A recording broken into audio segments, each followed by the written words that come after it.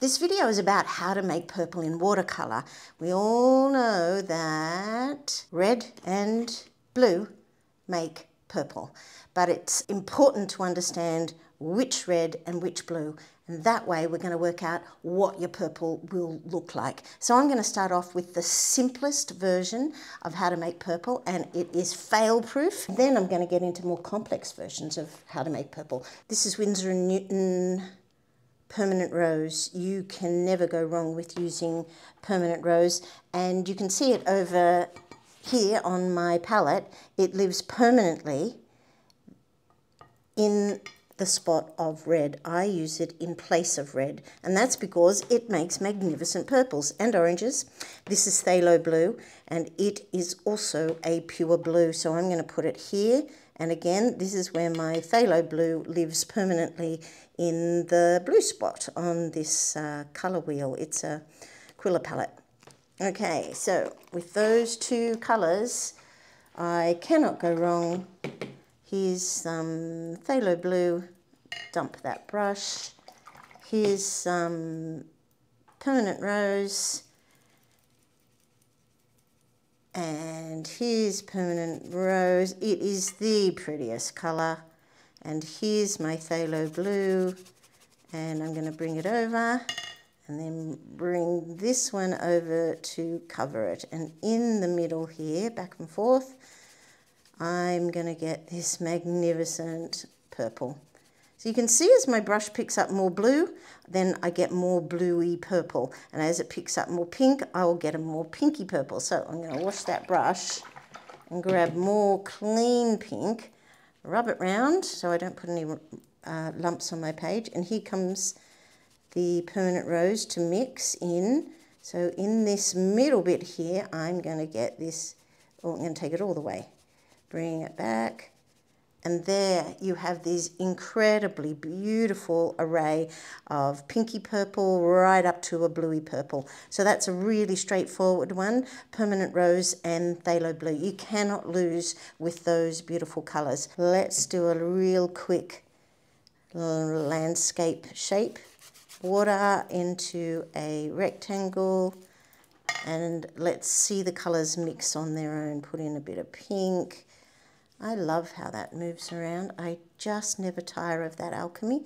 Let's put the blue into the pink. This is another way of mixing it, where you allow the colours to mix themselves. Up here, I'm kind of overworking it by going back and forth, back and forth. But if I do it this way, just bringing those colours into the others, just slowly pushing them backwards and forwards, I start to get the three colours being shown. So you can see some of the pink in there, you can see some of the blue, but you can also see where it is mixing. And again, you could go in and add more blue, add more pink, and you'll get a different variation.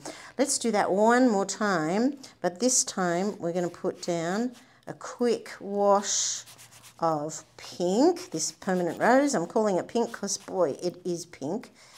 And just real quick, and then let's see what happens if we layer the blue over the top. You do get a version of purple, but it is just dominating. So let's go back to the pink and drag the pink over, and now I'm starting to move into purple. But you can see that it is dominantly blue. It's not phthalo blue anymore. It's actually a really beautiful blue purple, but because there's more blue and less pink, you get that beautiful effect. Okay, get rid of these brushes, just wash them off so that I can start again. Let's change out permanent rose. We'll keep the phthalo blue. Throughout the video, I'm going to keep the phthalo blue. I think that will make it easier to understand the effect that the pink is having. So set that one aside. My next pink is Rose Madder. This is a Holbein colour. It does not live permanently on my palette. It's a beautiful red, red, red pink. It's a crimson. That's what it is. Okay, I've got some red going there. I'm just going to get a little more water, a little more blue. I like to turn it round and round, rub the paint round and round on my palette to ensure no lumps. Okay, let's try this one here. This is Rose Madder. So actually it could be a little more watery. It will mix it better. Rose Madder, and here I'm going to add a touch of water to the phthalo blue as well. Let's bring the phthalo blue over. Yeah, see, that was really thick, and come over and hit the red and keep going. Oh, the purple that it instantly made is completely different. It's quite a greyish purple, and that's because that is far more red. Let's just play with that for a second longer and bring the red over and see what happens if we do that. Again, it's a really deep, rich purple, but it's not a pretty purple. Pink, pretty purple. And this red, which is Rose Madder, is actually making an incredibly dark, deep colour. Let's do, I'm going to get a slightly bigger brush. Ooh, that's faster. Nice rectangle. If you have trouble seeing where your water is, just put your head on the side of your paper and instantly you'll be able to see where your water is. Now, I'll do the same order. Bring the pink, the Rose Madder down, and let's put the, you don't need very much phthalo into that at all. I'm going to come back in to my permanent rose and I'm going to try and cancel those blues to see if I can get it to mix something on the page. And I love that system. You can now see the Rose Madder, you can see the permanent blue, but you can also see where they're mixing together. And the little final one, I'm going to do a lovely wet wash in my Rose Madder. More water in order to do a little wet wash. I want to be fast because boy is it warm here today. It is summer has just begun and it's been insane already. We're reaching incredible heights. Again, you can see that blue's just completely dominating. Phthalo blue is incredibly intense. I'm coming back in with the Rose Madder to try and get the purple happening again. And it's really, really dark. I'd have to go over and over with more Rose Madder to bring it back to more of a purple side, but it is a beautifully intense, deep kind of dark purple. It'd probably be absolutely beautiful in a sky. Okay, final one. Let's do a third one. I've got quinacridone magenta. That is fantastic. I use that all the time. I've also got quinacridone rose. Now, I could do quinacridone rose, but you'll find that it's incredibly similar to permanent rose, so not going to be much different.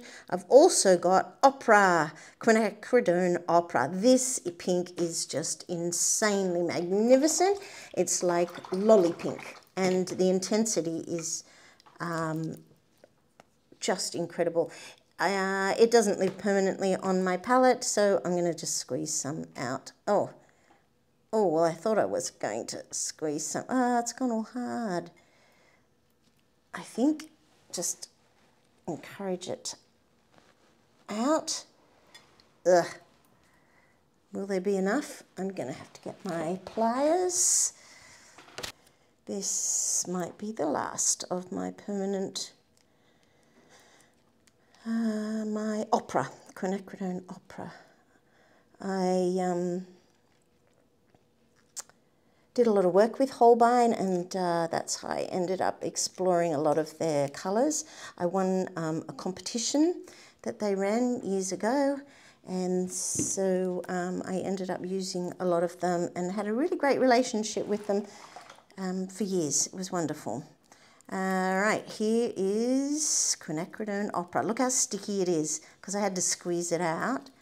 It's lost some of its moisture content, gone a little bit sticky and hard, so definitely worth squeezing out and massaging first. So there's a lovely lumpy bit just there, and I'm getting an incredibly beautiful pink over here. Okay, let's see, have I got enough water?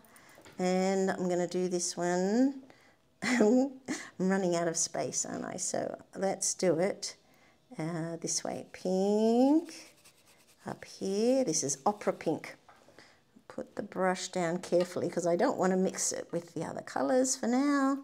And here's phthalo blue, touch of water because it's just drying up on my palette. Phthalo blue, let's touch into the pink. And I need to bring that pink. Oh, they're not mixing, which is fascinating. All right. Oh, now the blue is completely dominating. And it is, oh, absolutely magnificent. I need to just pull out so you can see that. Right, that's better. That purple is quite different to this purple, and it is incredibly beautiful. But I think it's just so hot in here. This is drying at this insane rate. So I'm going to skip straight down to the fun part, which is wetting wet. Put down some water with my mop brush. I'm going to do it in the same way, even though I can see that you don't use much blue at all. But let's do it in the same way. Put it through. I don't think that was the same way, but I don't think it matters either. That's better. I've got the viscosity going there. Matched the wetness is what I mean. All right, let's drag the pink through again. And then I get pops of pink, pops of phthalo, and then the most beautiful purple that you could imagine. So it looks, this permanent rose in comparison to opera is starting to look really red, and the opera remains incredibly pink, but what a magnificent purple we've got down there. The final little test I've got space for, have I? The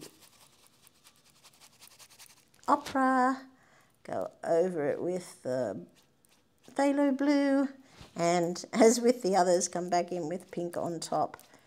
They are mixing like an absolute dream, and it's just the most beautiful pink that the most beautiful purple that you could imagine. So if you have a range of reds, it's worth swatching them out to work out which purple you love, what purpose your purple is. Are you painting flowers? Are you painting clouds? That kind of thing. Excuse me. So now that I've got these beautiful colours on my palette, I'm just going to wash that off because it had a stack of blue in it. Get that pink going. And I think it's time to use up that paint. I've got this magnificent book, so I'm going to give you a little bit of info from The Secret Lives of Colour about purple. The belief that purple is special and signifies power is surprisingly widespread. Now it is seen as a secondary colour, sandwiched in artists' colour wheels between the primaries red and blue. Linguistically too, it has often been subordinate to large colour categories, red, blue or even black. Nor is purple per se part of the visible colour spectrum, although violet, the very shortest spectral wavelength humans can see, is. The story of purple is bookended by two great dyes. The first of these, Tyrian, a symbol of the wealthy and elite, helped to establish the link with the divine. The second, mauve, a man-made chemical wonder, ushered in the democratization of colour in the 19th century. The precise shade of the ancient world's wonder dye remains something of a mystery. In fact, purple itself was a somewhat fluid term. The ancient Greek and Latin words for colour, porphyra and purpura, respectively, were also used to refer to deep crimson shades like the colour of blood. Ulpian, a 3rd century Roman jurist, defined purpura as anything red other than things dyed with crocus or carmine dyes. Pliny the Elder wrote that the best Tyrian cloth was tinged with black. Well, that bit didn't help at the end. Anyway, this book goes through a history of Tyrian purple, ochre, magenta, and on the edge of each page is a little bit of the colour to which they refer. I reckon heliotrope is what I made at the end there with phthalo blue and quinacridone opera, or just opera. I think it was as pretty as heliotrope. And I think I've improved my painting. What do you think, guys? Is it a little better? Ugh, I don't know. I'll decide that tomorrow. Thanks so much for joining me. I hope you learnt a little bit about purple today and how to mix purples that you love, and I'll see you next time. Thanks so much for joining me.